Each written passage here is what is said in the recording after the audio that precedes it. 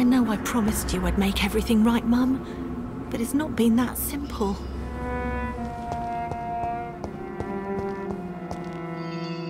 Welcome back to my humble shelter, Dr. Reed.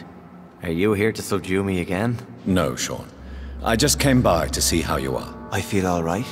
Why'd you ask? Are you still feeding on corpses? No. It's almost as though the blood you forced me to drink has provided me eternal satisfaction. How is the sanitary situation in this part of town? I think it's acceptable. Fewer cases of sickness recently. I thank the Lord for his mercy. How are things in your shelter? Between the mortals and the immortals, I mean. Even if we're all children of God, I've always maintained a strict frontier between the two communities. What if food became scarce? Wouldn't the immortals in your flock be tempted to feed on the living? Wouldn't you? The Scals can feed on the dead, Doctor. And until Judgment Day, mortals will continue dying. What do you fear? A few years ago, a Scal decided to pay a nocturnal visit to my sleeping customers. He got caught licking their necks in the dark.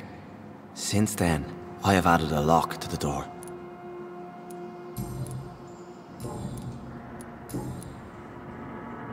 Have you seen Harriet Jones since taking her to Old Bridget? No. She is with the sewer Scals now. I don't go downstairs. But why did she fake her own death? There was so much blood in her room. She attacked patients, too. I just lost her for a minute that night. When I found her, she had caused mayhem across the hospital.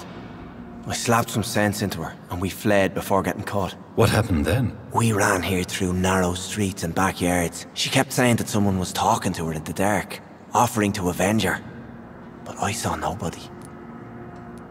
What happened at the Pembroke? I guess we recognized each other. As Scals, I mean. She had but one thought. To punish. To get revenge upon everything and everyone. I realized I had to bring her here quickly.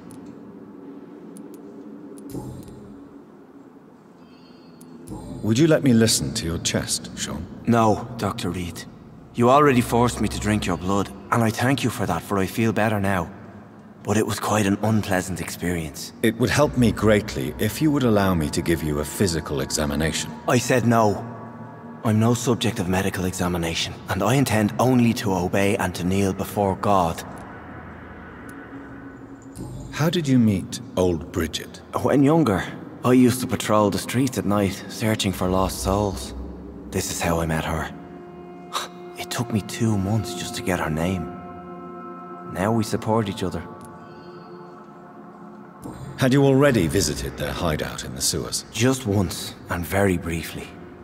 Most of them are very discreet, and they see me as an outsider, even if I protect them. You really are a saint, Sean. Oh, no, sir, I'm not. But I know evil, and I believe goodwill and tenacity can make this world a better place. Farewell, Sean. Take good care of your flock, and of yourself.